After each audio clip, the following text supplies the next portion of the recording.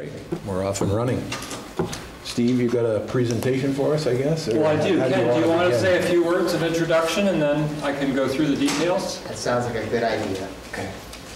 So tonight is the public hearings, or the first of the two required public hearings for the Select Board to consider this update to the town's municipal plan. The Planning Commission worked on this over a number of months. It was designed and considered to be a brief update, looking for us to update sections of the plan that needed to be updated to remain in compliance with state law. But what it's not intended to be was a wholesale opening up the plan, rewriting the whole thing, which was something that we did 5 years ago. 5 years ago, we had a very elaborate public engagement process with surveys and significant outreach to the public. This particular time, we didn't do that. There was public outreach, but it was much more focused. We had some input from the Conservation Commission, for example, extensive input from Revitalizing Waterbury, and other people participated. We had numerous people attend the meetings. But the parts of the plan that we really looked to update and focused on were, number one, having a revised energy plan and energy chapter, which is really intended to help the town have enhanced status when energy projects go before the Public Service Board. So the hope is, the goal is that the town would be given what's called substantial deference under state law. We're not exactly sure what substantial deference means, but it's probably going to be more than what we had in the past. There were some other things that we did as part of the plan. One was we updated the natural resources chapter. And this had to do with a new planning requirement for forest fragmentation.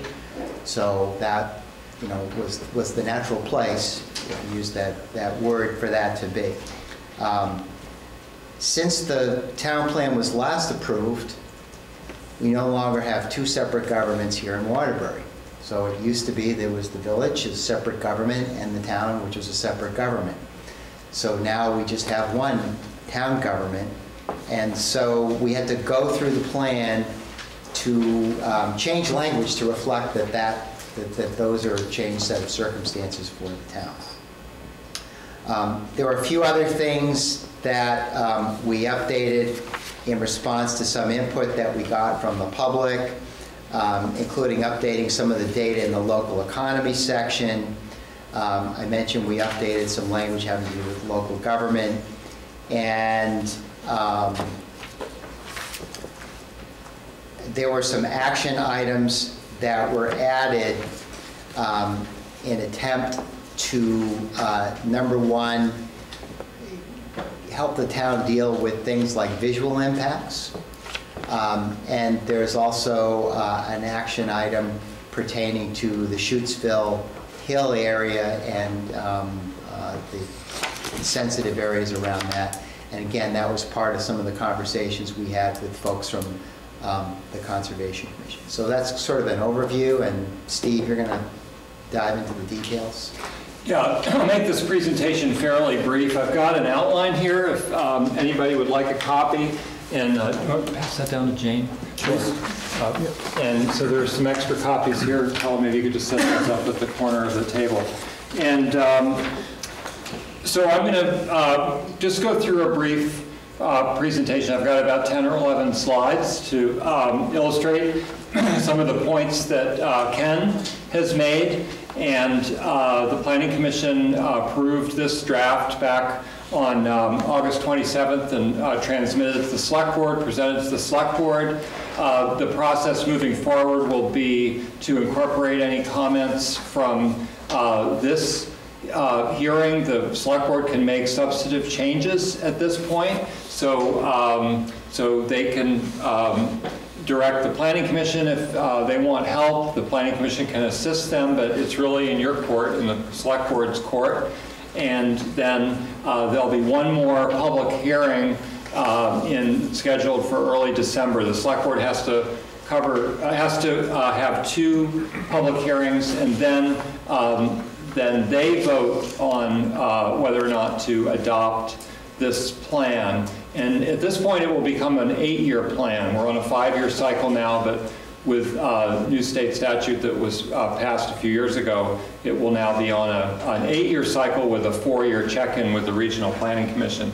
So the purpose of this current draft is to update the municipal plan, as Ken mentioned, which is expiring on December 9th of this year. So that's why we're on this fairly tight schedule. And then this updated draft plan is focused on the selected chapters that Ken mentioned, and the statistics to be consistent with the requirements in state statute, including the 2 new requirements for energy and natural resources addressing forest fragmentation. So let's just talk briefly about the goals in state statute. These are selected goals. There are others in section 4302 of the of 24 VSA, that's the book 24. And to plan development to maintain the historic settlement pattern of compact village and urban centers separated by rural countryside. That's kind of the tenet of planning in Vermont, and it's incorporated into state statutes. To provide a strong and diverse economy that provides job opportunities and maintains high environmental standards. To encourage the efficient use of energy and the development of renewable energy resources. The new energy plan and the updated or rewritten energy chapter is designed to address that goal. And then the goal to protect natural and scenic resources and minimize forest fragmentation. So I'm just going to go through the presentation and then turn it back over to Chris for public comment and questions and so on. So these are the chapters that we focused on, as Ken mentioned. Chapter 4, the local economy. Alyssa Johnson helped us with this. This is a picture of revitalizing Waterbury's business fair a couple of years ago. So the revisions include new text and recent statistics that have been added in part to reflect the recovery from Tropical Storm Irene. This chapter also discusses revitalizing Waterbury's role, including the creation of the Economic Development Strategic Plan in 2017, which was endorsed by the Select Board. It's not incorporated in the municipal plan. It's not a requirement to have this plan. It's more of an advisory plan from the municipal perspective, but it is something that the Planning Commission participated in and is an important part of revitalizing Waterbury's economic program. We mentioned natural resources, that's chapter 6, and revisions include additional text to address forest fragmentation as required in the state's Act 171 that was passed in last year in 2017. The new forest resources and connectivity map, which is 2-7, is referenced in this chapter. And I think it's important to note that the requirements in State's Act 171 is not designed to prevent development. It's designed to minimize impact to forest resources, with the understanding that there will be some impact over time with development, with logging, with other activities, and the idea is to minimize that impact. And the new language in the plan is really consistent with that. The Planning Commission added this map with assistance from the Regional Planning Commission. This is called Forest Resources and Connectivity, and the shaded areas depict forested areas in Waterbury. There are a couple different categories of interior forest blocks, both of a high priority and a more of a regular priority. And then there's also the purple area that you see right up in this area. This is North Hill, this is the Schuettsville Hill area, and that's what this data calls a wildlife connectivity area, a high priority. And then there are also wildlife crossings on roads, which are depicted in red, which typically connect two forested areas.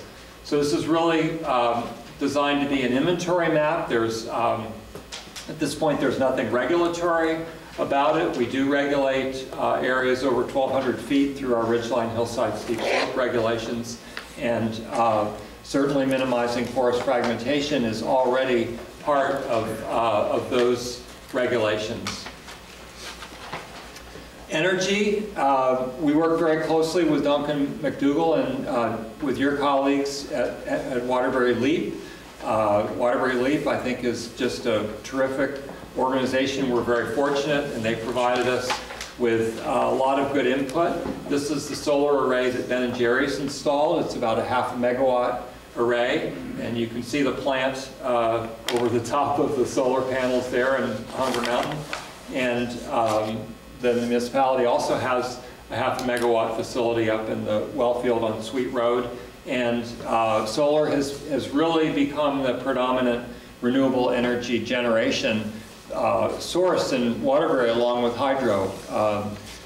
And the municipality even is in on the Hydro Act with a little micro generator in our water supply line on Guptill Road. So we worked on an energy plan with the Central Vermont Regional Planning Commission. That's attached as Appendix B. And the chapter, the energy chapter and the energy plan are intended to address the standards in the state's Act 174. We have to address those standards. The energy plan is optional for municipalities. It's required for regional planning commissions to have an energy plan. But for us, it's optional, but it does help us in looking at where we would like to see renewables and where we want to discourage them. This is the solar resources map. It's a little hard to see from your vantage point, but there are two different tones. There's primary, where there are no environmental or natural constraints that are known, and then there are secondary sites that are possible constraints where the natural resources need to be investigated to make sure that that's a suitable site. And these are the known constraints. They're built into the energy plan. They're things like vernal pools, which are a form of wetland, river corridors, floodways, rare, threatened, endangered species sites, and Class 1 and 2 wetlands. So we really try to discourage the installation of facilities, in this case in solar, and there are other maps in the plan that deal with wind, biomass, and so on, hydro. So that's an example of the maps that are in there. This is a picture of our new phosphorus removal facility. It's a little dark, but the drawing beds are on the right, and the control building is in the back. And so in the facilities chapter, we focus quite a bit on the creation of, excuse me, the Edward Farrar Utility District. And I think most of you know that this utility district assumed ownership of the former Village of Waterbury municipal assets and manages them now, and they include the public water and wastewater systems, and of course the plant is a big part of that asset. And then the chapter also addresses the provision of townwide police services with the beginning of our townwide police force with the contract with the state police. Local government, clearly we now have a new scenario with the Village of Waterbury no longer existing as a municipality. So this chapter, Bill, helped us to completely rewrite and update that chapter, bring it up to date. Land use, which is the last chapter in the plan, revisions include text addressing forest fragmentation and the implications for land development. I'll show you the land use map here in just a minute. And so again, this is not intended to prevent development. It's really intended to concentrate development in suitable areas and to minimize impacts to the forested areas in our town. This is a picture of the Harvey Farm. Good example of a planned unit development, and shows up on some of the state brochures as a poster child, if you will, for what you might say is good development. And then future land use map, we mentioned this forest area, which was our conservation and forest area previously, just to focus on some of the goals there. And then we have our 2 growth centers. So I think, yeah, Steve, before we get onto the next chapter there, Act 171, is there anything that you could tell us about the state's rules or considerations that may help us out here with understanding perhaps what they're looking for, as far as what is it that they're trying to achieve here in a nutshell. I understand the forest fragmentation issue, but I mean, they've gone to the extent to put together this Act 171, and I'm just, is there anything you can tell us that may give us the highlights of what that's about? Well, I think the science behind it, and clearly Vermont has gone from being probably all forested in pre-colonial times to being largely cleared in early colonial times, and 70% or more cleared, to now 70 to 80% forested. And I think that the goal of the Act is to look especially at wildlife that are dependent on interior forest areas, everything from bears to interior dwelling birds, and make sure that those blocks of habitat remain viable for the wildlife.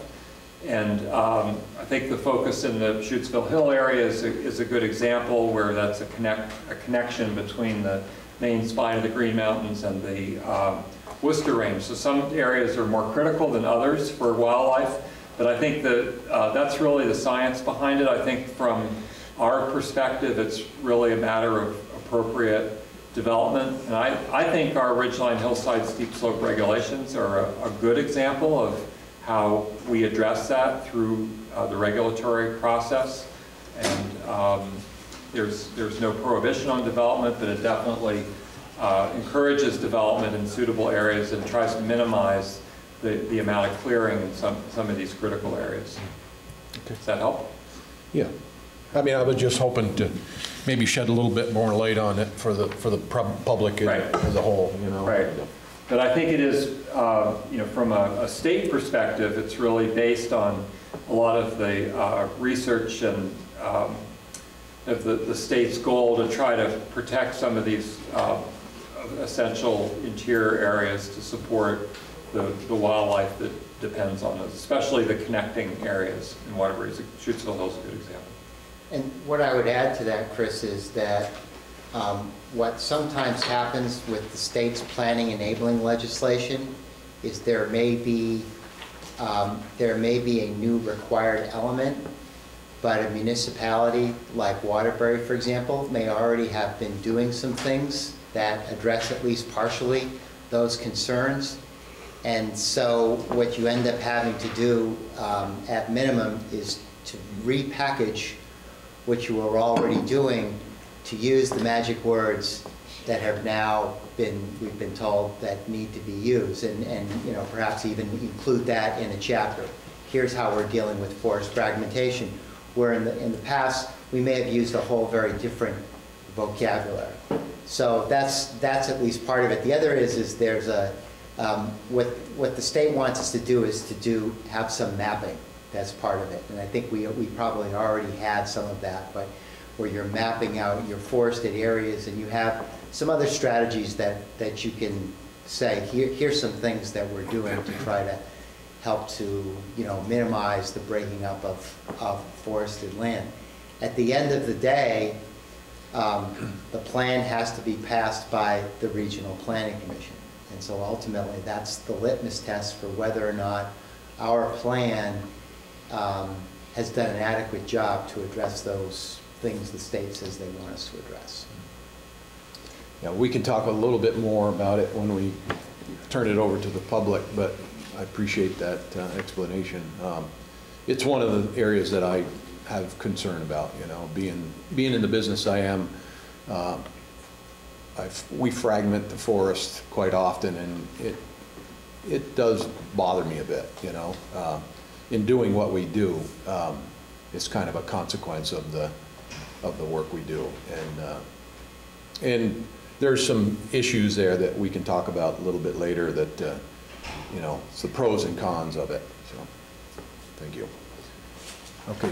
See. You know, I just add, you know, not all forest fragmentation is a bad thing. I mean, there are species like deer that require browse, and so certainly in you know, in logging in particular, by nature it fragments the forest, and it's a matter of how you do it, where you do it, making sure that there's winter habitat. So I think it's not a black and white science at all, but one that we address. And as Ken mentioned, we've had the Regional Planning Commission review the plan already and take a look at some of this language and recommend.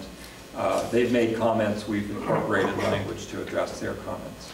Yeah, I guess that's my point. I mean, forest fragmentation isn't always detrimental to wildlife. I mean, it's detrimental to certain species of wildlife.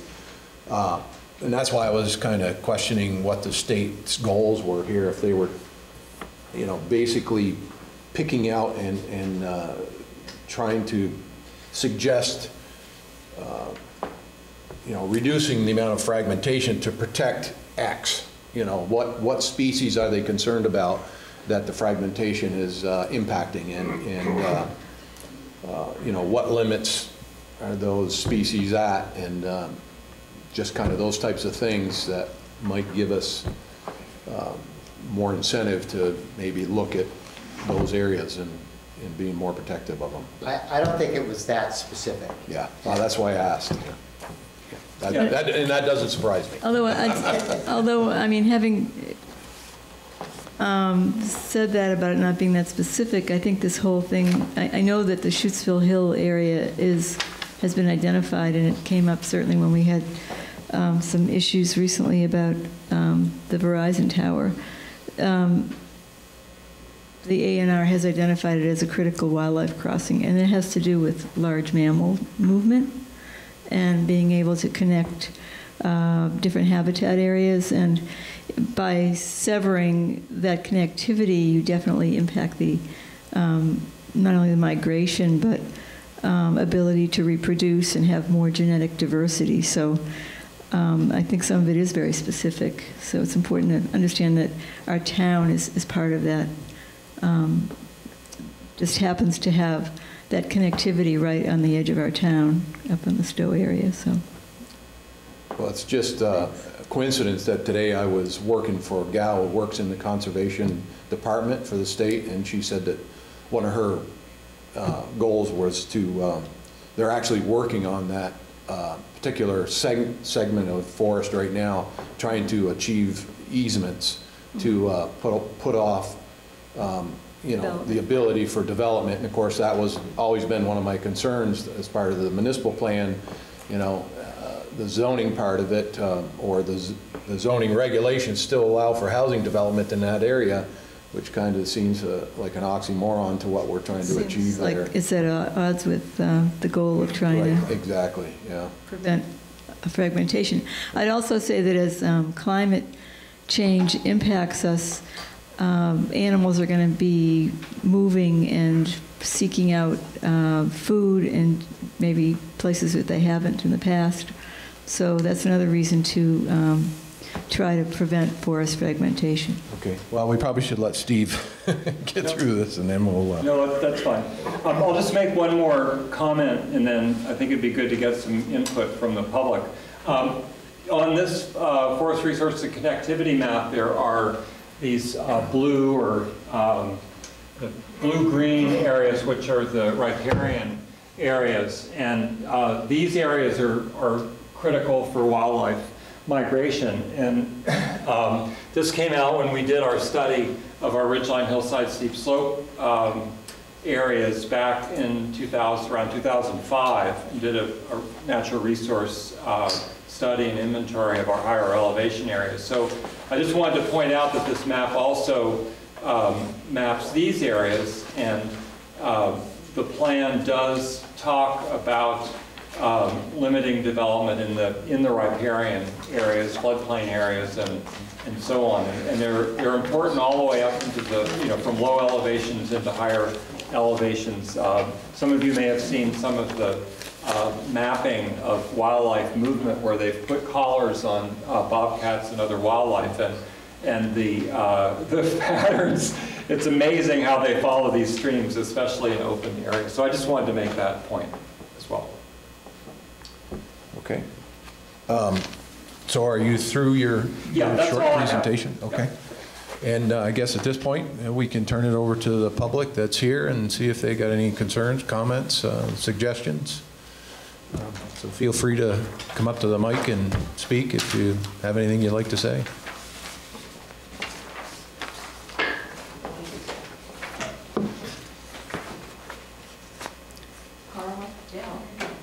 My name is Duncan McDougall, and I'm one of the volunteers who works with Waterbury Leap, and we are very appreciative that the Planning Commission had asked us for our input. We're happy to provide. And we were really impressed with the document that was put together with regard to the energy plan. But having worked with organizations that have put together long, extensive plans like this in the past, I know from experience that if you don't have some mechanism to follow through, that most of the things that are recommended in the plan just aren't going to happen. They're nice words on paper, but we really feel strongly about them, which we certainly do. I would strongly recommend that the Select Board and the Planning Commission come up with a small group of folks, maybe one representative from the Planning Commission, one from LEAP, one from the Central Vermont Mutual Planning Commission, whatever it might be, a core group who gets together maybe twice a year, just to go through the recommendations, of which there are about 60 or 65, so quite a few. But they're not going to, in and of themselves, they're not going to make themselves happen. People have to make them happen. So I would really strongly recommend having just a small core group of 4 or 5 people who, let's say, twice a year get together, look through and say, okay, these are some that we need to talk about. One thing that the Planning Commission did, which I think was a great idea, is not only did they have a task, an implementation task, but they recommended who would be driving that discussion and how long it should take, what the time period is. So some say 1 to 3 years, some say 5 years.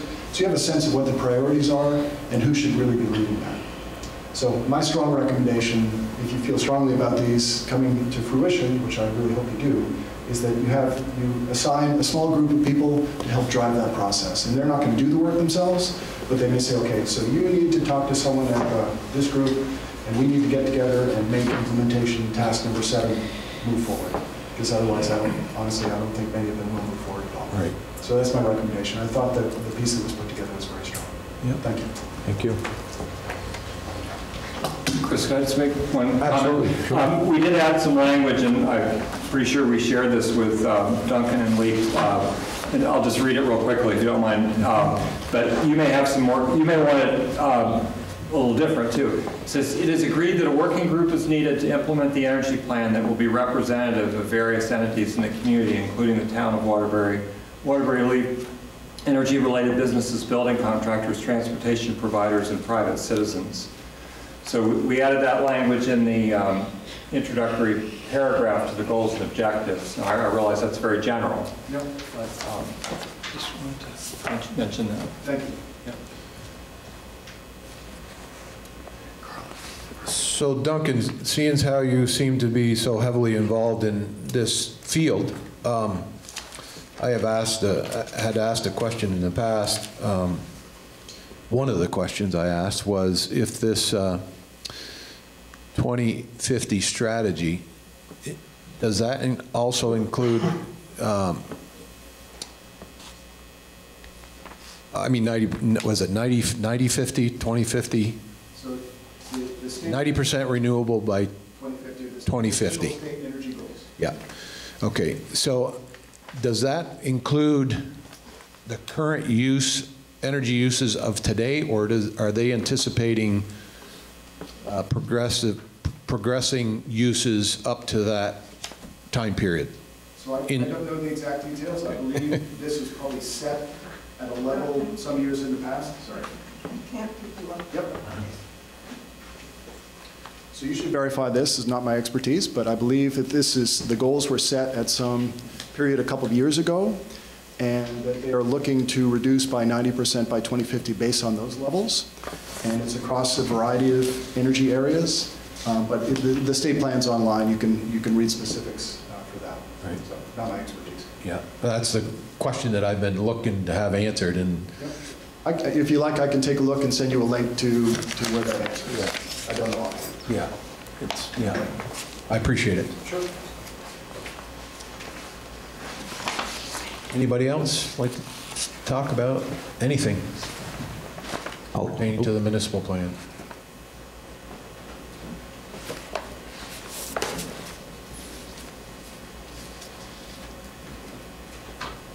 I'm Tracy Sweeney. I was just voted onto the Waterbury. Speak into the mic, please.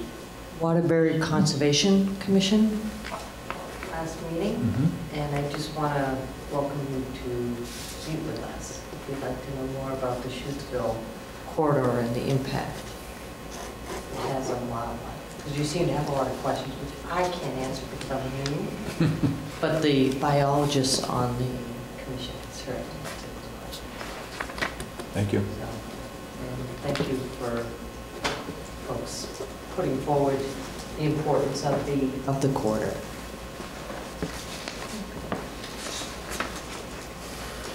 I have some questions specific to the section on demand and affordability, which is on page 38 of the plan. The data, I looked up some of the data while I was sitting here, and my concerns are that the demand data that we're referring to might be significantly outdated, just through conversation I have with realtors in the area, and also employing about 50 people in this town. I think we do have a supply issue that I don't think is represented well here, and my concern is if this is an 8-year plan to move forward, that maybe we're not addressing some of these demand needs as aggressively as we need to consider. Stated in the remaining part of the demand section is that there was some growth goals of additional units in Waterbury that most likely won't be met. And then we get into the affordability part. I haven't reread this new one, but I assume that it's a similar scenario where the only response to demand or for the affordability was to rely on third-party nonprofits, and I'm just concerned that we might need to get, and I know we are talking more about increasing density in areas like the downtown. I just would like to know if we think that we need to reevaluate the demand section, and if there's anywhere we can get more accurate data to represent where we are in 2018, and also how short-term housing like Airbnb rentals, how they affect the data, because I know that I'm seeing it in Stowe and in Waterbury that I think that short-term rentals are really affecting the rental market for available units for people to live that can't afford to buy. And so I fear that we're running into an issue that people can't afford to live here, which I know I hear through conversation, and I'm just wondering what we can do to try to create more supply to avoid these demand issues. Did you want to say something? Okay. Yeah. So first of all, this chapter was not rewritten. We did an extensive rewrite in 2013. We worked closely with the Regional Planning Commission. The targets at that point in the regional plan were very aggressive. They were following the state guidance at the time. And so we did add language to kind of explain that some of the targets were probably unrealistic. But I think some of the principles continue. You know, certainly the nonprofit sector has been important in Waterbury, but I think the reality is that we're seeing a lot of private investment in housing, both in multifamily and single family. I think we're lucky that we have the development that we have. Lots of Vermont municipalities would beg for the kind of development we have. So I think a lot of this, to me, is outside the control of the municipality. I think we support projects through zoning, and with the rewrite, that is certainly one of the goals, is to try to provide opportunities, especially for multifamily housing and density in appropriate areas that can help in terms of the affordability side.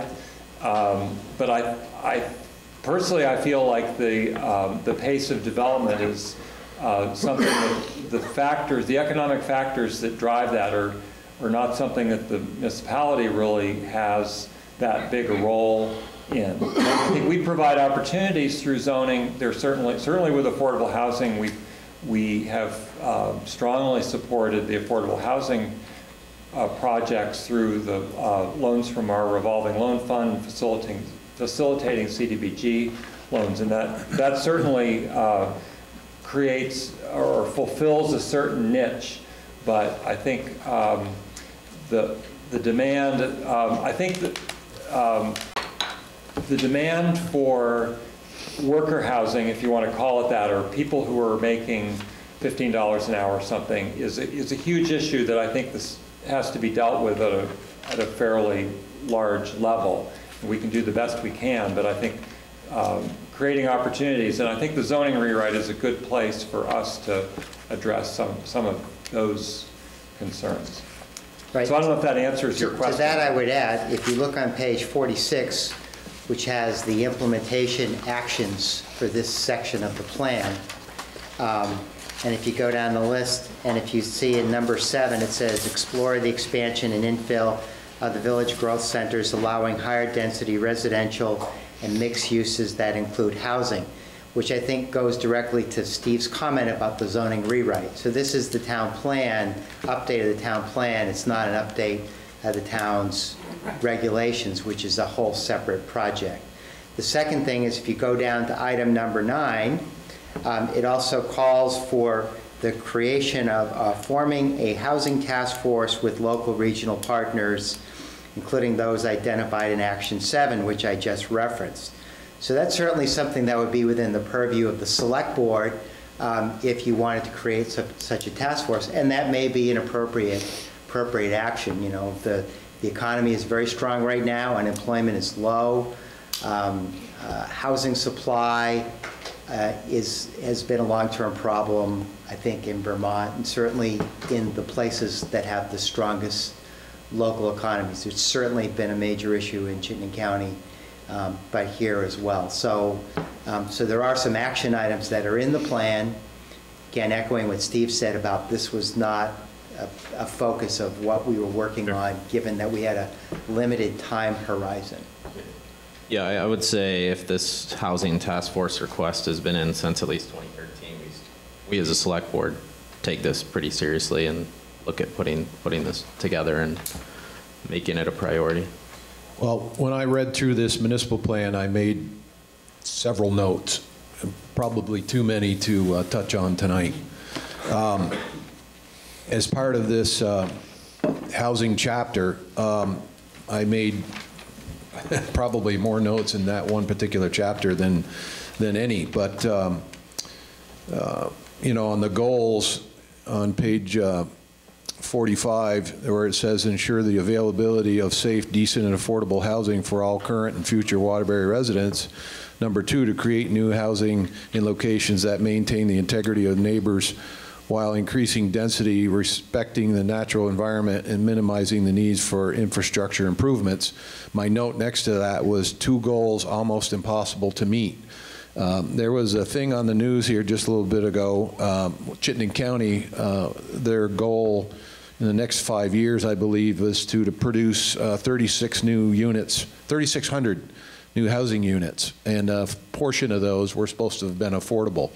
And for whatever reason, and we could have a long conversation over that, and I believe it's the way our government system is structured, and the way the rules and regulations in this state, and the hardships that are caused by living in a state that has, huge fluctuating temperatures, and just a lot of different things that all come together to make it impossible to produce affordable housing. They're not even going to be able to meet the small goal that they're trying to meet with affordable housing. So it's not like we're sitting alone on this problem. The other thing that I was wondering if we could get some statistics on that concerned me was how the tax rate, I don't know how to say this, how the tax rate increases over a 5-year period, a 10-year period. Property tax rates increase based on a specific, priced home with incomes that relate to the affordability of those types of price homes. Because what I was looking for was some kind of proof, or at least information that could show why housing is becoming out of reach for certain people in specific income brackets. You know what I'm saying? If that makes any sense, because I think moving forward in this state, we've seen an increase in our tax rates and just cost of living here that is becoming more and more unaffordable to a lot of people. And this municipal plan does a lot of commenting on the good side, but it doesn't show any statistics that kind of open the door and expose some of the difficult reasons why people are having a tough time finding affordable housing and other things. And I didn't know if there was any ability to have some of that type of information also put in here. Well, Chris, sometimes what municipality has done is partner with groups like Down Street Community Development, which was formerly Central Vermont Community Land Trust, and they do marketing studies and whatnot, especially to look at affordable housing. So sometimes those kind of in-depth snapshot studies that look at some of these different issues can be done as a special project, and sometimes in conjunction with an organization like that has resources. And the municipal plan is really more of a long-range plan, so we're really trying to look at some more long-term trends. Certainly, taxes are one factor in affordability. There's absolutely no question about that. There are a lot of other market forces and values that are are factors as well. But I think the idea of having a task force to engage organizations like Down Street and the private sector is important.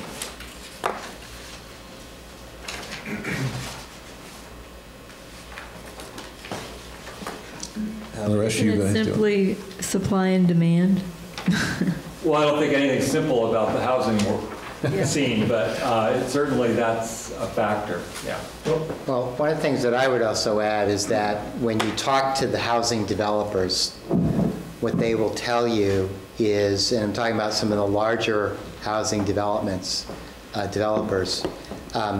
the things that they talk about that are difficult for them to navigate, one has to do with the cost of land. So if the supply of land is constrained, it's going to drive up the price. And we have certain constraints here in Waterbury. For example, we have limited areas where there's municipal sewer service available. That's going to limit your density, just the fact of life. There are all kinds of other constraints. So the amount of land is limited. That is constrained. And the other has to do with the cost of infrastructure.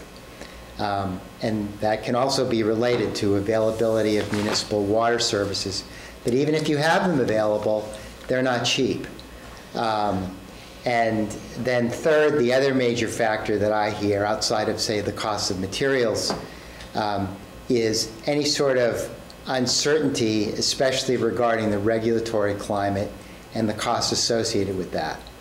So the cost that somebody might pay to get a permit in Waterbury probably going to be fairly modest in terms of its impact on the overall cost of a project. But if you have to go to Act 250, the cost of just submitting the application is very, very steep. So, you know, when you're talking about developments of a certain girth or scale, those become much more difficult. But those are the things that in my experience, that I've heard the housing developers identify as being, make it very difficult for them to bring in housing product at what we would consider to be an affordable range. I see we have Ms. Forger here tonight. Do you have any information you could shed some light on this particular topic? Affordable housing? About housing in general, yes, and the shortage of it. And could you step up to the mic for us, please? Appreciate it if you would. I didn't mean to put you on the spot there, but. But he did. I just feel all around the country, not only in Vermont, there's just a shortage of housing that's right across the board. And so I don't think we're particular to this area. As far as affordable housing, I think much of it is also tied into the cost of materials. They have gone up despite everything. They've gone up more. I don't know about how much labor has gone up. You would know that, Chris. But I know to build a nice house, I think you're probably talking about $200 a square foot, $225 a square foot. And that's probably not counting land. Maybe you can build something for $175. Perhaps you can shed light on that, Chris. I don't know. What do you think? You build it? Mm-hmm. Yeah, it's, you know, from the labor's perspective, you know, I know that myself and others are trying to hold the line on costs because of that reason. I mean, there's only so much the public can absorb when it comes to, you know, spending money on a home. And if you allow not only your prices but everything around you to get too high, then your business suffers. Well, in Waterbury, I think anything under 400,000 generally is very active. Right. I think there's a real market for that. Above that, there's still some market below 500, not too much. 600, there's resistance, but it's going up here too. I mean, you're seeing that. Well, you have to just look at Paul Arnott's development and see what is happening there. I mean, one of the houses he built has come in at $550,000, and that land was very inexpensive that he bought. Yep. And maybe 1,700 square feet. That's quite a bit. I think probably the price range, I mean, I know that there's people out there that are struggling to even afford anything in the two to three range, you know, and 3 is really pushing it. And I think probably what Mark Fryer's concerns are about are in that lower range. But Chris, there's also existing houses that I see in Howard Avenue for one. The house has been sitting there, some of them for just months and months, and no one's touching them, and they're very affordable. So, you know, there's two sides to a coin. I think there is houses that need doing, but at least it's a house, so you can start there. Yeah. That's it. Thanks, Judy. Go ahead, Mark. From what I'm hearing here, it sounds like there's no real substantive comments concerning the plan. However, it appears as though there are a couple of action items for consideration by the Select Board, and those relate to working groups. The working group on the energy issue and also the Housing Task Force recommendation that is listed in the existing plan. So from my perspective anyway, those are the two takeaways that I've gotten from this discussion thus far. But as far as commentary related to the plan itself, I think given the lack of any substantive commentary to the contrary, looks in good shape from my perspective. Yeah. Other board members? I would agree. I guess the third thing, I thought it was interesting, thank you for the Conservation Commission member stepping up. Maybe this forest fragmentation issue, at some point we could invite maybe a couple people from the Conservation Commission to come and talk to us, kind of what the status of the Schutzville Hill area is, and because I know there's some issues going on to try to conserve land up there, and just talk about this topic, I think would be illuminating. Well, I'll make it real quick here, because I know we got to kind of close this out and move on, but the other day when I was reading the forest fragmentation chapter, it just happened to be a program on DEV where Dave Graham had a couple professionals or experts in on specifically that. And I called in and talked a little bit about it, and it was a quite interesting program. And I said to myself, it's too bad we couldn't get those type of people in here to talk about stuff like that. Maybe we could. Yeah. Yeah. So if there's... I have one quick comment before we close out. Back to the question on regulation when it comes to development. Is there a section in here talking about reviewing and potentially moving towards a 10-acre town for Act 250 instead of a 1-acre town, like similar towns our size have gone to? I don't think we address that.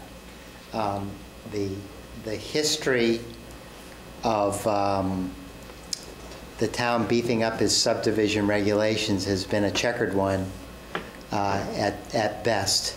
And so certainly at the Planning Commission level, we've been a little reticent to reopen that Pandora's box because of past efforts in the past where planning commissions, and a lot of this goes back to before my time, have spent a lot of time and energy trying to craft proposals that then just got shut down here at the select board level.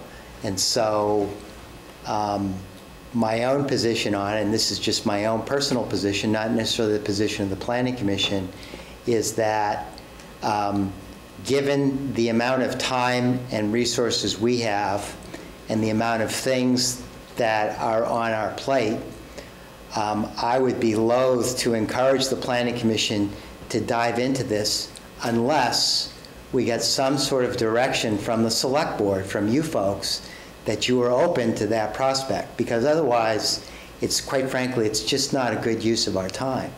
And the last time it happened with the Planning Commission, there were a lot of sore feelings that resulted from it.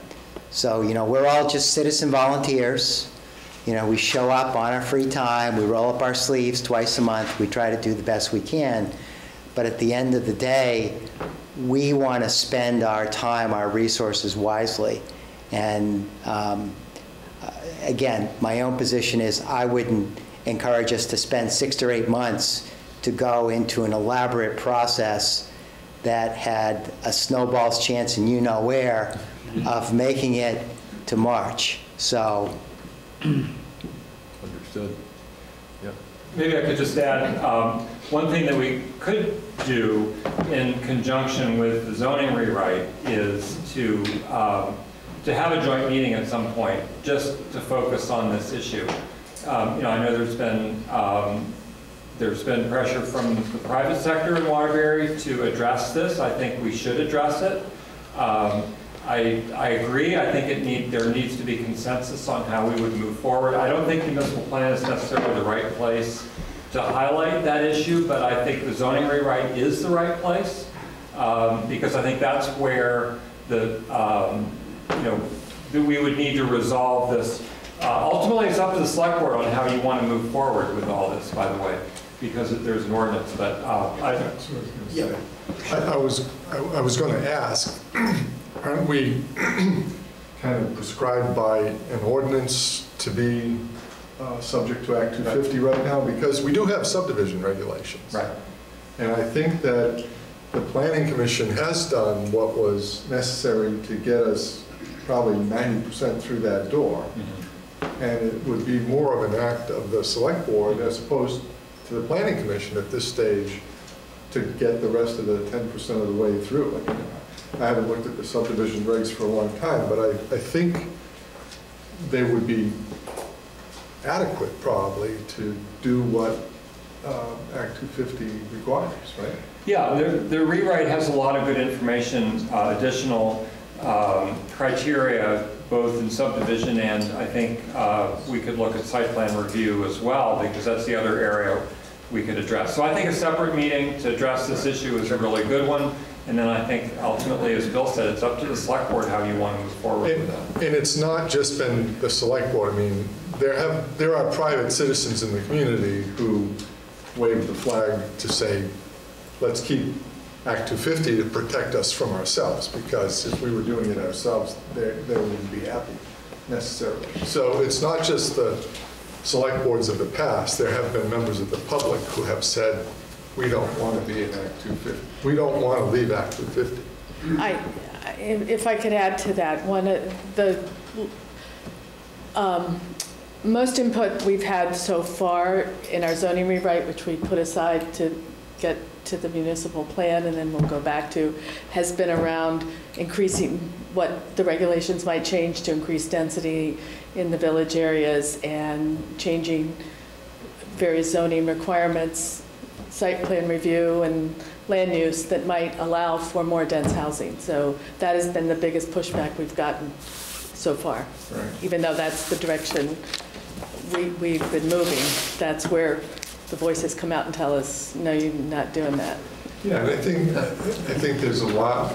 Mark hit on one thing that I heard about just today, and Ken has made some points. But when you look at the map and you look at the 40% of the land area that's all in state land, so you're constrained right there. If you compare Waterbury to, say, Barry Town, you know, Barry Town has been able to do a lot of housing outside the ring of Barry, and some of it, you know, they've developed water systems and wastewater systems and the like, and we're kind of constrained both in terms of the ability to build on a lot of the land that we have in town, and then we have the very constrained village district, you know, hard by the river and the interstate and, you know, the hillside going up the hill. So it's really, you know, the density issue is the key to additional housing. You can build housing up where I live, but as Judy has just alluded to, you know, when people have to spend a lot of money to buy a piece of land, they're not going to build, you know, a house that sits on Weasel Mountain up on a 5-acre plot up in Waterbury Center. They're not going to do that. They're smart, they would, but Well, from the tax perspective. from the tax perspective, but from the idea of getting your money back for the land, you're not going to build, you know, a 3-bedroom, 780 square foot house or something like that. But the other thing that Mark said today, and I just had a guy in my office today who was asking about 51 South Main Street. And I told him that it's really probably not available until after the Main Street project right now, given what the commissioners have decided they're going to do. But he was interested in buying that property so he could develop, what, an Airbnb on it. He said, I've got 4 or 5 Airbnbs in downtown locations. He's got a couple in rural locations, but he said, you know, Winooski, Colchester, places that are, you know, people, they come in. That's what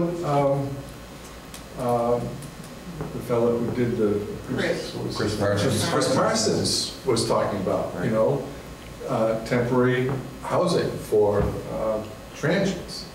And I think that really is something that we need to consider, because he said, I can get 4 times as much money on my rentals from Airbnb than I can get in the standard housing market.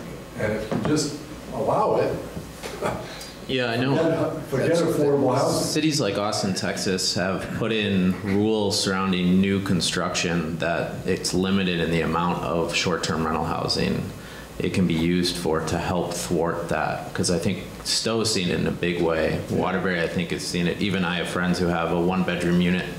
They're off, you know, in the hills, but now they have a way to rent it, making way more money than they would if they just rented it out. So years ago, that would have been rented as an apartment. Now it's not. And you take that unit away, and however many other units you look on any of those short-term sites, and they're all over the place. Yep. So from a timeline perspective, should I just mention, the Planning Commission is meeting next week, and I think you've given some good to-dos. I've noted down some of the comments that I think should be addressed. Would you like the Planning Commission to come back with some language to address those issues for your next meeting?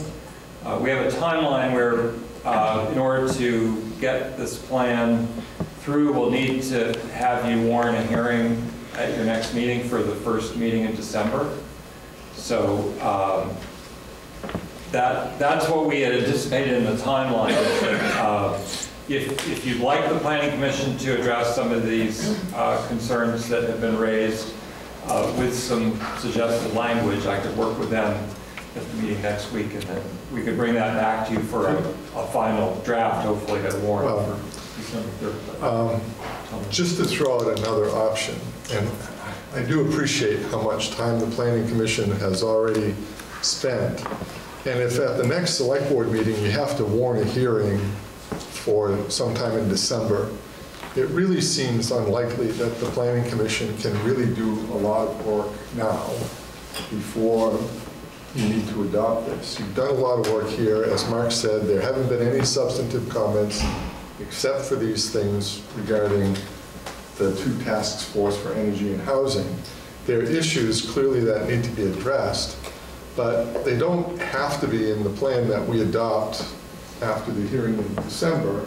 And if it's really, rises to the level of importance, just because the town plan won't expire for 8 years, it doesn't mean you can't revisit it before that period of time. So I would just say, respect the work that the Planning Commission has done. I think it's a pretty good document, and move forward for now towards adoption. And then we can talk about these things in a reasonable time frame. And then if you want to ask the Planning Commission to address a section, they can go back and readdress it, and you can re-adopt it after that. There's no crime in doing it. But would you still have to go through the public hearing process and all that as well? Anytime that you're going to amend or re-adopt the plan, you have to go through the same process. It's just that, it's October 15th now. This has to be adopted December 3rd, I think. By December 3rd, and to ask for real, heavy lifting between now and December, I think is a little unrealistic. And if we set up these task force maybe early next year and get them going a little bit, then you can work with the Planning Commission. And if you have to, you can reopen the plan. Certainly for housing, because the statistics are based on census data primarily that are in the housing. Right. So if there's a housing task force that the Select Board forms that can give us input that can be addressed, that we can look at along with the 2020 census data, I think that's a good time frame for working on the housing issues. And our zoning regs that might help get us, with your support, get us closer to some of those density issues. And zoning for I think the reason I temporary brought housing it and up, stuff. Bill, is I think if the Select Board wants to make any substantive changes related to any of these issues, now's the time to do it before we warn a final draft. Once at your hearing in early December, you can't make any substantive changes in order to adopt that draft. It's like zoning. Once you do your final public hearing, that draft, other than maybe fixing a punctuation error or something. So that's why I want, I guess, find out more than anything. We want the Planning Commission to, it's not a heavy lift or big changes, but do you want them to tweak any of the language that's in there now, or do you feel it's adequate the way it's written? Well, like I said, I made a lot of notes, but it's, they were just, some of them were comments, some of them's like when it came to deer yarding and wildlife habitat, one thing or another.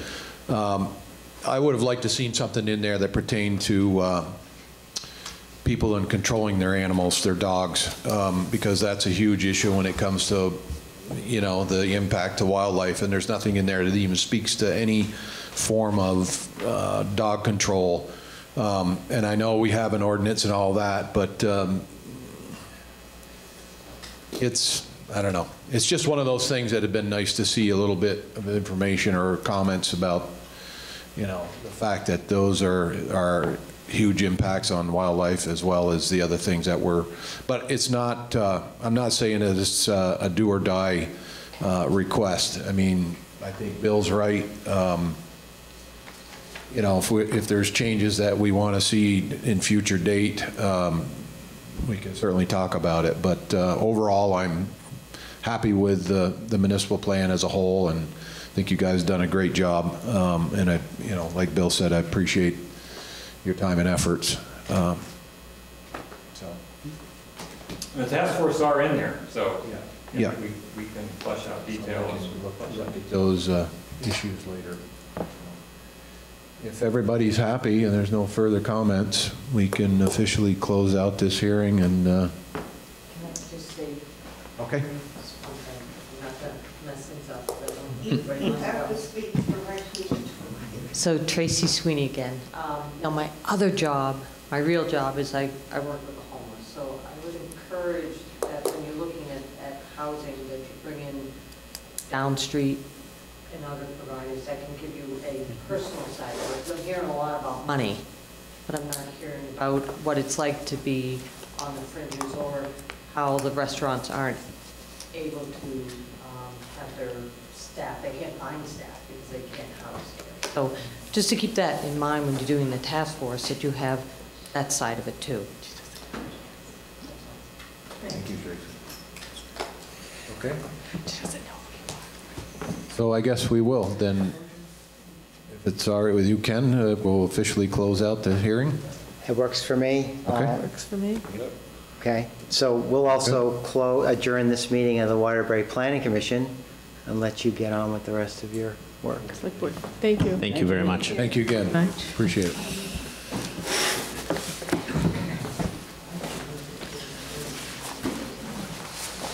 Since we have a quorum, I actually have to go to work. Yeah, you told me you were going to have to bug out, so.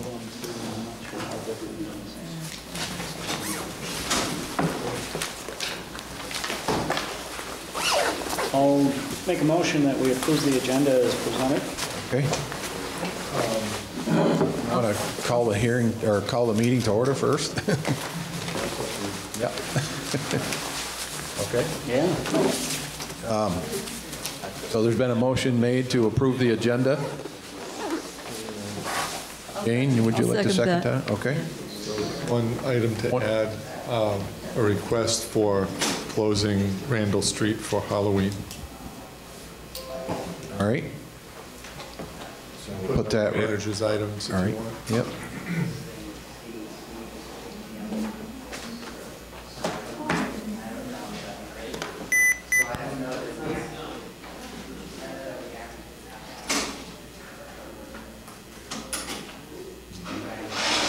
Anything else? Okay. So there's been a motion made and seconded, and with the change of talking about closing Randall Street for Halloween, all those in favor say aye. Aye. Aye. Consent agenda items. All we have is the minutes for October 1st meeting. Is there a motion to approve the consent agenda? I'll make a motion to approve the minutes of the October 1st meeting. Okay. I'll second that. Yep. No further comments. All those in favor of approving that, say aye. Aye. All right. Public, is there anybody here wish to speak? Go ahead, Everett. I will be very brief. At the Edward Farrar meeting last week, I presented Karen with 2 squash and a pepper. They came out from the kids' gardens at the community gardens on Winooski Street. And I understand and feel sorry that Deb was in a very difficult time with her health issues. I talked with Nick, and there were some other vegetables out there. But if you're going to do that next year under the Recreation Committee, we need somebody to lead it so that those plants like a little drink of water more often. I rototilled it before they started. I rototilled it a couple times after that. When they planted their basil and their various plants they got free from Evergreen Gardens, they didn't bother putting any sticks on them, and it's a little hard to rototill like that. So my recommendation is it's a good thing because there are people in our community and other communities in Vermont that wouldn't know how to raise a carrot if they're going to die if they didn't have one. So that's the garden situation. In behalf of the people on Winooski Street, the people who walk, run, and use strollers, finally, we're getting some new sidewalks, which is a good thing. On the Edward Farrar meetings, prior to becoming water sewer commissioners, they were water commissioners, the trustees were the sewer commissioners. And it's seen because when you start a project for water, oftentimes you run into a sewer project, so the trustees moved to have the former water commissioners become water sewer commissioners, and now we have people in the town utilizing the water supply, and some, if they were pushed over into a village portion, formerly village portion, they're in the Farrar district now. And I think it would be very good to have Ann, if she's willing, and the cost is not way out of line, have the meetings of the Edward Farrar Utility District recorded as you have yours tonight. And I would strongly ask that you, as select board members, encourage those other 5 commissioners to do so. And the other final thing, which is nothing to do with me, it's to do with who you vote for. I believe on Thursday night, Carla, correct me if I'm wrong, but I think the 6 candidates for Senate for Washington County are supposed to be in this room Thursday night, the 18th, for a debate. And looking ahead, we certainly have some things in state government that some of the senators will help control or have control over. And we need to get people out and learn what people are really standing for and what they want in Vermont in terms of affordability. That's it. Any questions? No, but I wasn't aware of that debate here. Thank you. Appreciate it. Am I correct on that, Carla? Aren't you? It's been on either Front Porch Forum or somewhere. I didn't dream it. Thank you. Thank you, Everett. Okay. I think it's the League of Women Voters that's sponsoring it. Okay, Bill, it's your turn. Okay, so Steve is here. He's going to give us a report on the proposed nomination for the expansion of the National Register of Historic Places. This is a historic district that's in the former village, and because the Edward Farrar Utility District now has only authority for water and sewer and a few other specifically itemized things in the language that created it. The nomination that the process the trustees started over a year ago to expand the historic district is now fallen into the select board's bailiwick. So Steve's here to tell you about this. Just briefly, we did mention this, I think, a couple weeks ago when the presentation was made here, but the trustees originally decided to seek expansion of the historic district to allow property owners, homeowners in particular, a little bit more flexibility with regard to the flood regulations if properties are substantially damaged. If they're in a historic district, they don't have to elevate to the degree that they would have to if they weren't. So that was the impetus of the trustees. So I'll turn it over to Steve. Okay. So I passed a letter that came to you, Chris, from the state, and this is a notification that there's a proposed nomination to the National Register of Historic Places for an expanded Waterbury Village Historic District.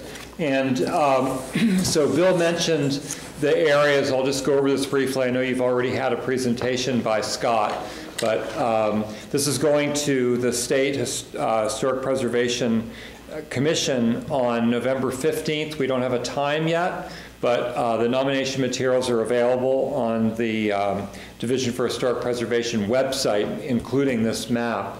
And this shows the entire proposed district, including the existing historic district, which focuses primarily on North and South Main Street, down just past Batchelder Street. Also includes Randall Street, the State Complex, and Thatcher Brook Primary School, and houses up along Stowe Street.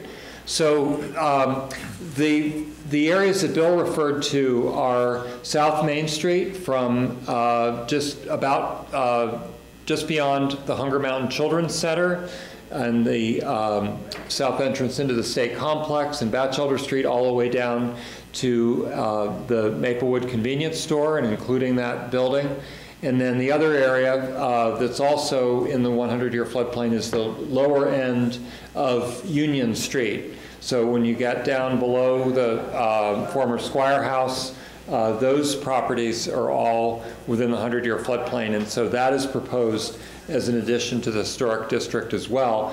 And when this was reviewed by the state, by Devin Coleman, who's the state historic preservation specialist, he asked that the area of High Street, Hill Street, and Railroad Street be added as well to the district because there are numerous historic houses in that area, and it's in between the existing district and the Thatcherburg Primary School. So that area was also surveyed. I think there are about almost well, I probably shouldn't say, it's well over 100 buildings that are in these new areas.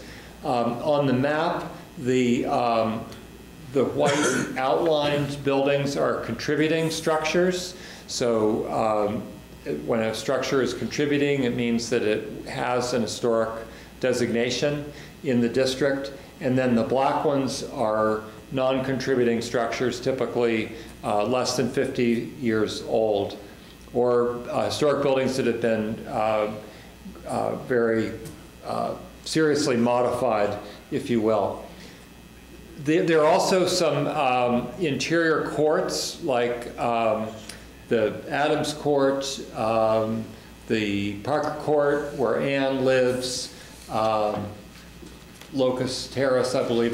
There are some interior areas, well, that's part of this block, but there are some interior courts, parts of Moody Court, that were not included in the original nomination. So those areas have all been added. So all the buildings within this outline are part of the nomination.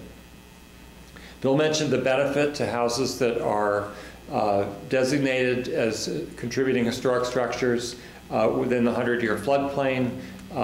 If they're substantially improved, the building is not required to be elevated. Utilities do need to be elevated, but not the building itself. So I just wanted to really be brief at this point, answer any questions you have, and let you know that the process is moving forward. And just to be clear, there's, except for the nomination that's been done, there's no obligation on the municipality's part to do anything. There, you know, we have flood regulations that talk about what happens in the flood. We specifically exempt these structures, but in terms of maintaining this district, if this passes, there's not going to be any financial burden placed on the town to accept what the trustees have asked for, correct? Right, that's correct. There are really no restrictions that come with designation. If the municipality decides to, let's say, extend our design review district to take in some of these areas, that's up to the municipality to take that step. And there are benefits for income producing buildings for tax credits, federal and state tax credits. So it doesn't obligate the town really to do anything at this point. It's really quite beneficial. All of the property owners in the expanded area were notified by the state by letter. We worked very closely with them to make sure they had all the proper mailing addresses for all of those people. And they were notified. They can come to the hearing. Interestingly enough, and this is outlined in this letter, more than half of the people in that expanded area would have to object in order for the commission to be required to not to accept it. If you have an individually nominated building, let's say like the seminary building or some of the other buildings that are very prominent and nominated, then if the landowner objects, the commission will not move forward with the nomination. But in a case like this where it's a district, people may object or may have questions, but that doesn't obligate the commission to withhold that property from the district or something of that nature. I think we've only had one call from the people who received the letters to date. There may be other questions that come up. So there's no impact from a cost perspective to any of these additions to the district pertaining directly to the owners, right? Right, that's correct.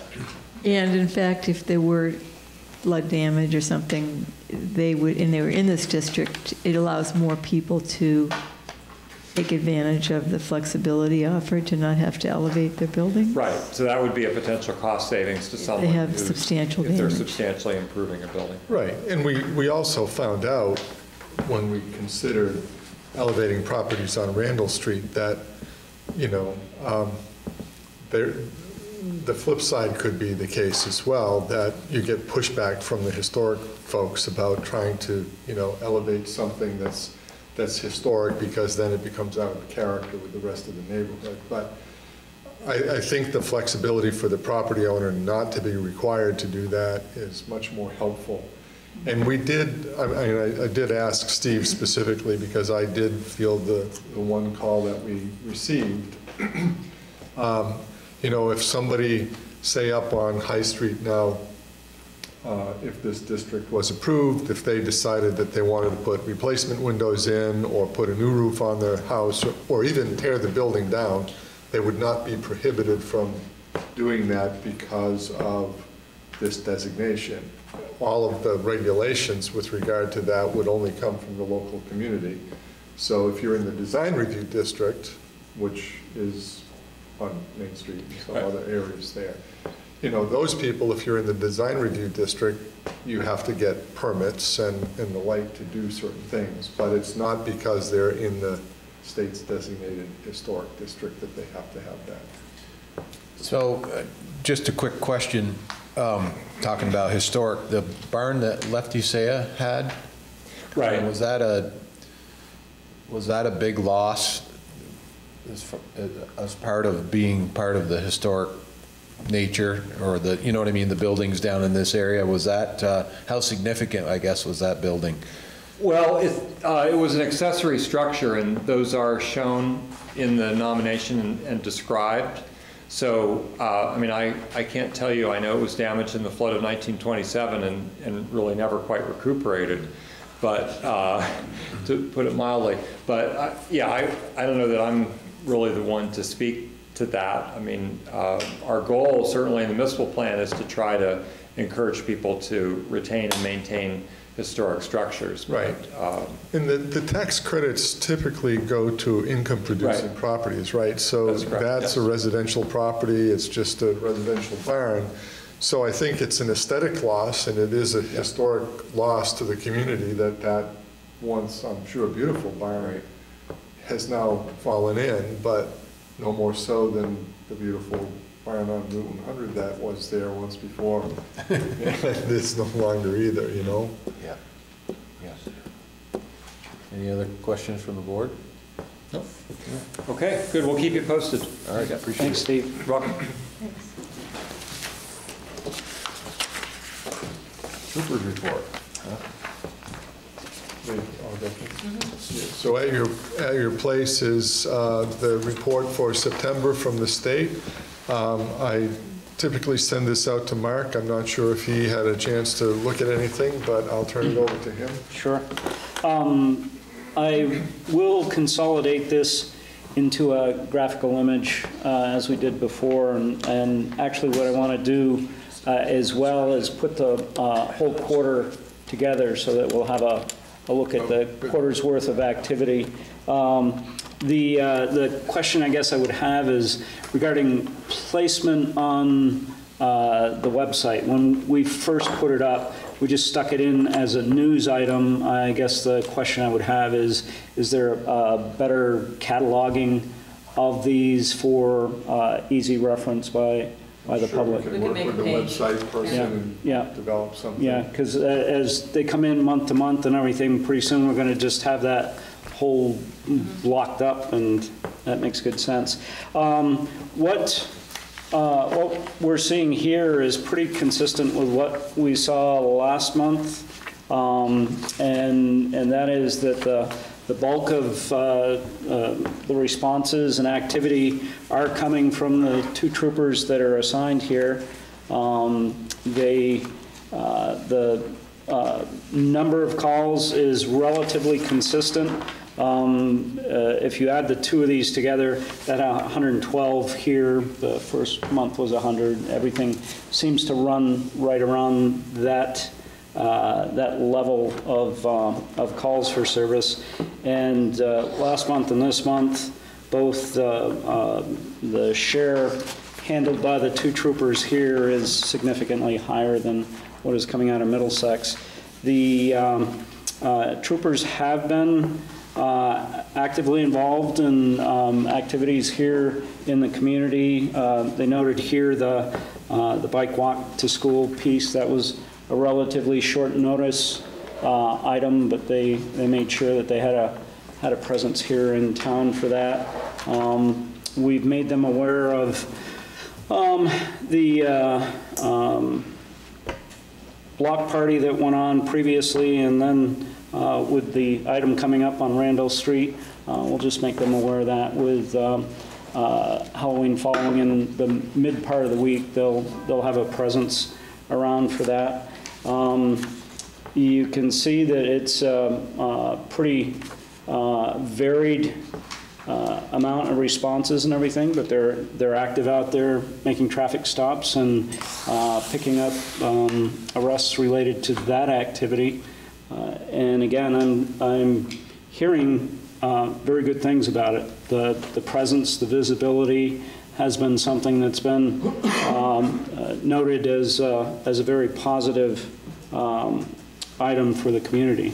So I think to this point, it's been what we were actually looking forward to with respect to entering into this. And I guess my only question for you is whether or not our bill has shown up yet. Yes, it has. I think it might be in this week's orders. Yes. Good. And it was the right amount. Most of these are self-explanatory, but what is directed patrol? That's when, based on complaints, concerns within the community, they'll focus on a particular area for patrol purposes.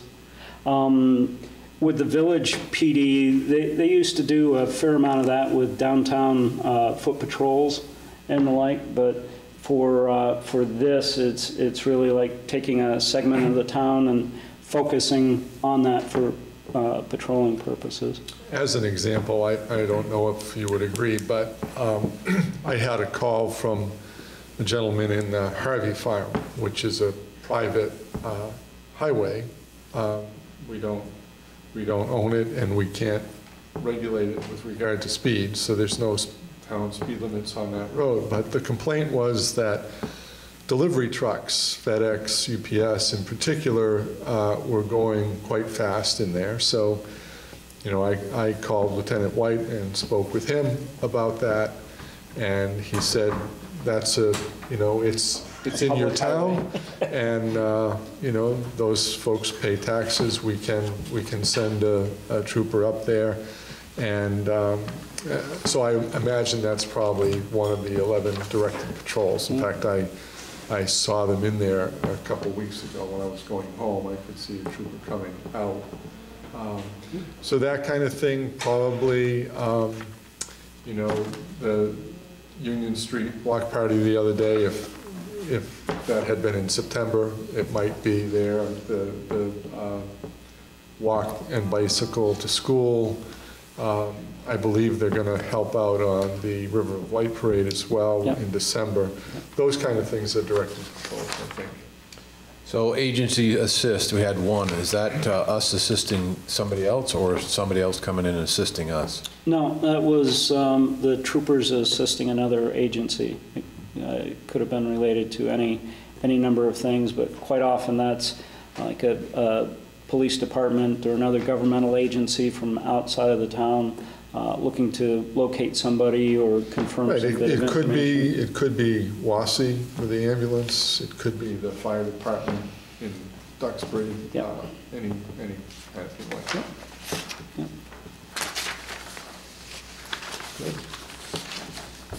Ann had her hand up at one point. Well, I was going to mention the River of Light Parade. Yeah. Let them hope that. Yeah, yeah. No, they've committed to assisting us with that. The Public Works folks are going to provide a tail on the parade, but there'll be a couple of troopers assigned to lead the parade and manage some of the traffic work. Yeah.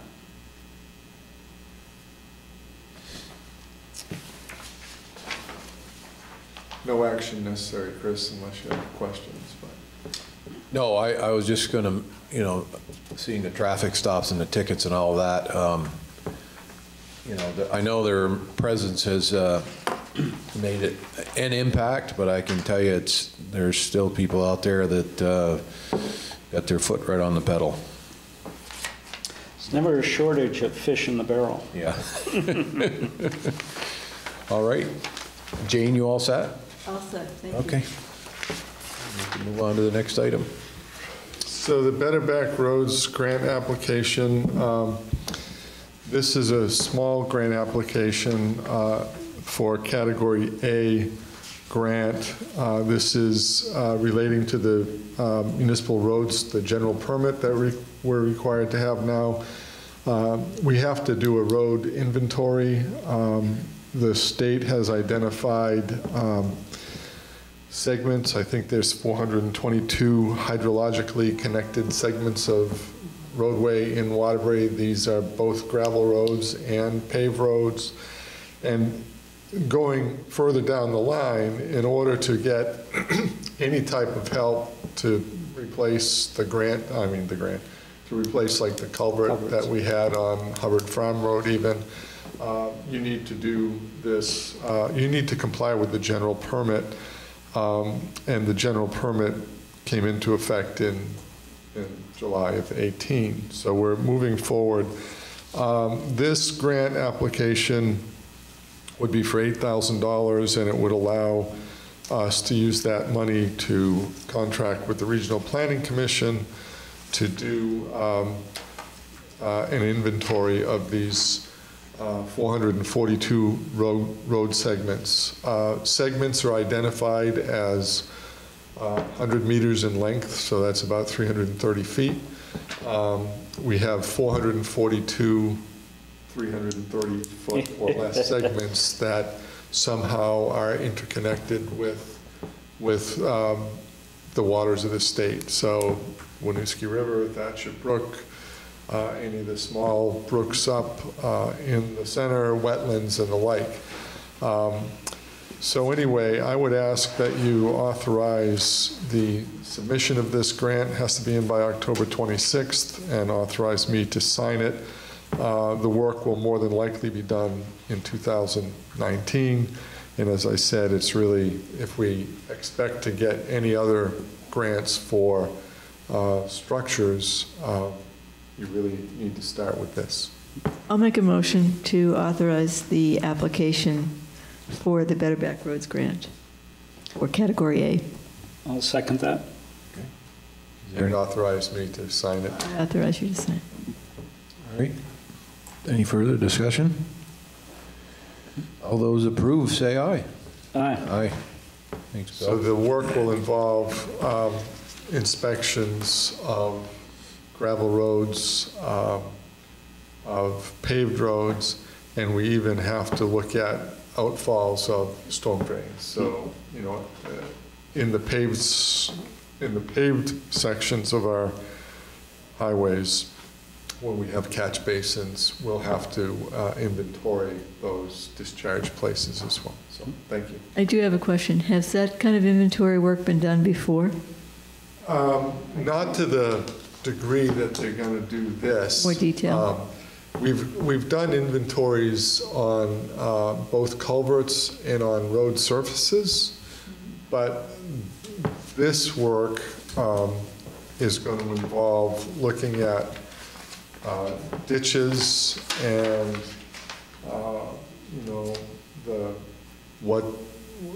if they're greater than a 5% slope, what there's, vegetated, stone line, check dams and the like. Looking at the crown of the road to make sure that, it allows the water to shut off properly in the areas that it is. Looking at, especially, we don't have a lot of culverts that cross the roads that just discharge into a field. We have some, but most of them just carry a brook across. But where we are discharging from a road into a field, they want to see where that water goes and how it's distributed into the landscape. So some of it we've already done similar work, but it's a little bit more extensive, and we're taking some things that we haven't looked at before. So nothing pertaining to possible retention pond structures or anything like that? Retention pond structures that... The construction of those. If we own them, then they would look at those, but we don't But I mean, as part of this the new regs, are they going to ask that the town possibly have to construct some of those types of structures? I think that's unlikely, Chris. I won't say absolutely not, but I don't think that's what they're getting into in a town like ours. In some of the communities that have been identified in watersheds that are impaired, Chittenden County, they have a much higher bar that they have to deal with. But I doubt we'll get into that. Yeah, I went to VLCT training with Woody on this. This topic was covered there, and it seemed as though it was a matter of producing the inventory and tying it to future eligibility for funding to support projects. So if you don't have the inventory properly done, your eligibility is impacted, and if you do have the survey done and completed, then that's more of a pre-qualifier for you. And the regional planning commissions really had all the software and the mapping stuff that was going to make that possible. Yep. Yeah, it actually sounds like quite a good deal for $8,000. So. Yeah, I think it is. It's about a $9,500 project. Our share will be about $1,500. Most of that will be spent just in staff time. There probably won't be a big cash match. But anyway, related to that, in our highway infrastructure capital improvement plan for 2018, one of the projects that we had was armoring of the stream bank, Little River. There was some damage a year or so ago. We did get a grant for that. The grant period is July 1st, 18 through June 30th, 19. And we were planning to do that project this year. It's in our capital budget. Two things happened. We were under a little bit of a time crunch, but the state stream alteration engineer asked us to wait until 2019 to do this work. As awkward as it sounds, he didn't want the work to be done when the river was as low as it was. And it's kind of odd that they would say that on Little River, because that is regulated more by the dam than anything, except it's a run-of-the-river operation now. It's not, they don't get to store water and then release the big flow at peak times like they did before. And obviously, with as dry as the summer was for the water coming in from all the brooks, they weren't discharging as much. So the email said that the unusually dry weather this season, while might be ideal conditions to actually work in the stream, is not preferential at this time. The stream engineer prefers to have more flow, creating less impact on aquatic life. So we're not going to get that job done this year. Because you're right, I would have expected just the opposite, you know, like you said, yeah. Well, because they've always asked us to try to do these projects in August, and it's the low flow month usually. And that's what we did on the Hubbard Farm Road, was to, get that when that stream was as low as possible. But anyway, it's still on the books, it just won't happen this year. I mean, when we did the project up by the school there, down over the bank, reconstructing that big stone retaining wall there, we actually had to, I don't know if you remember, we put big culverts in the water and diverted the water around the work areas just to prevent damage. Yeah. Okay. Update on the Main Street project. Yeah, the update on the Main Street project is that last week it was put out to bid by V-Trans. I believe it's going to be the second week in December that the bids will be opened. And right now it's in a range. The estimate is in the $20 to $30 million range, and because we were talking 25 before, Ken Upmall is suggesting that it's probably going to push 30. I've been trying to push Ken for a while to help get some estimates for what it's going to cost us. As you remember, it's a 2% local match for eligible items. There are, well, probably not for the town. Most of the items for the town that I'm aware of are eligible. There may be a few ineligible costs for the utility district that they'll have to pay 100% of. But what I'm hoping for is that the bids will come in, that there'll be a clear winner, that it's within their budget, and then they can do some bid tabs, and then we'll be able to use that to determine what our costs are going to be in 2019 and 2020. The completion date is advertised as June 30th, 2021. That would be 2 full construction seasons, late April, early May of 18 through the fall of 19 would be the bulk of the construction would be done, and then in the spring, early summer of 2019, it would be any cleanup, some of the landscaping, and some of the signage, the wayfinding signs and things like that. So Spring of 2020. 21. 21. Yeah, Basic 18s, cleanup. 19s, and 20s get kind of... 19, yeah. We know. Right. Anyway, Yeah. I believe it's 21, but I'll have to check with Barb tomorrow. So. Yeah, the June 2021 has a familiar sound to it. Yeah. I believe that's correct. Yeah. It's a 2-year project. Yeah, so 1920 would be the construction season, Yeah. I'm sorry, and then 21 would be the wayfinding signage Yeah. and the landscape. Details. Yeah. So anyway, I'm hopeful that in December, we'll know what the total project cost is, and then I'll work with the state to segregate out the highway, sidewalk, storm drainage costs, signage costs from the water costs and the sewer costs. And obviously, there's 3 different municipal budgets, 2 EFUD budgets, and 1 highway budget.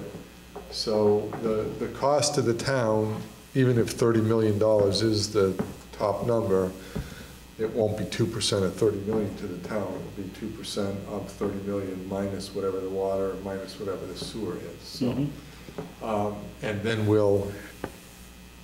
so I'm hopeful we'll have good information when we get to budget time in January. Okay, that's it. Yeah, close it.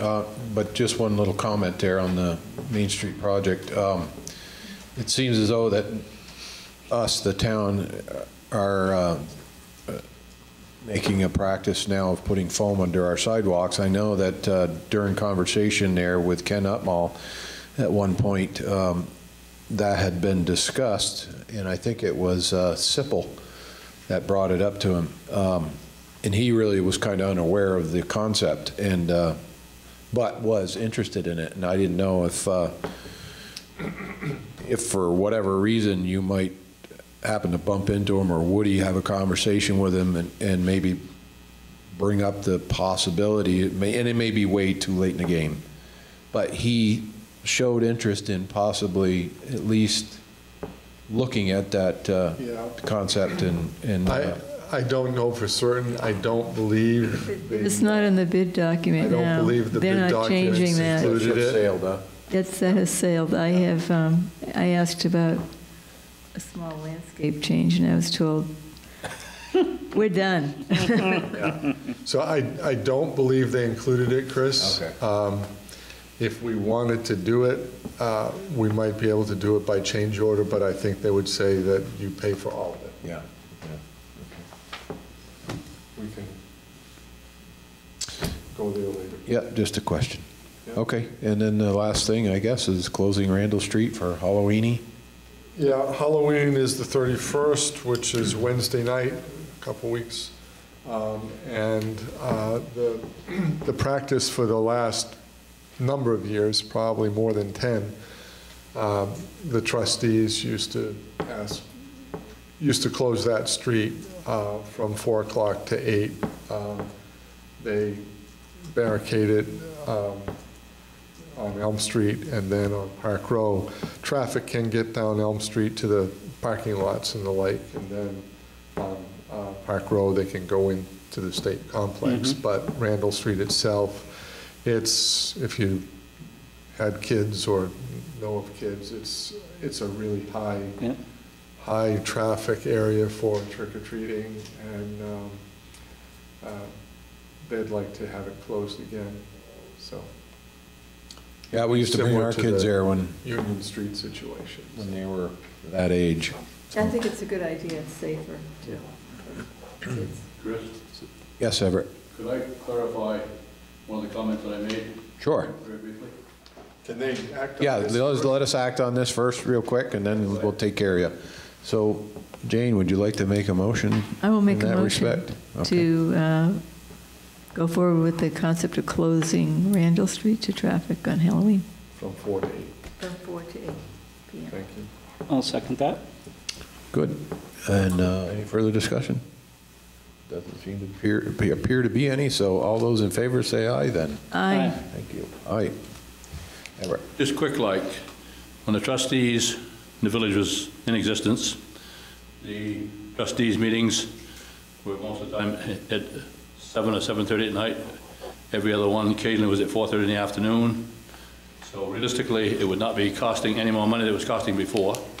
And what I want to clarify, there are people in the town of Waterbury who have village water. It would be nice if they had access to knowing what's going on with the Farrar utility district in terms of costs. And also, Skip was very much opposed to this, but that's why they always held the meetings at 4:30 in the afternoon. Many people who would attend those, and as you can see, there's the mob here tonight, as usual, myself and anything with me tonight. But I think it would be advantageous if we had the Farrar district meetings recorded as the trustees were in the past. And Skip said, well, somebody's not going to get up at 7:30, 8 o'clock on Monday morning to watch it. That's not the purpose. The purpose of it is to have it in a record form, and if people want to come to the meeting, they can, and if they want to question the minutes, they have access to those.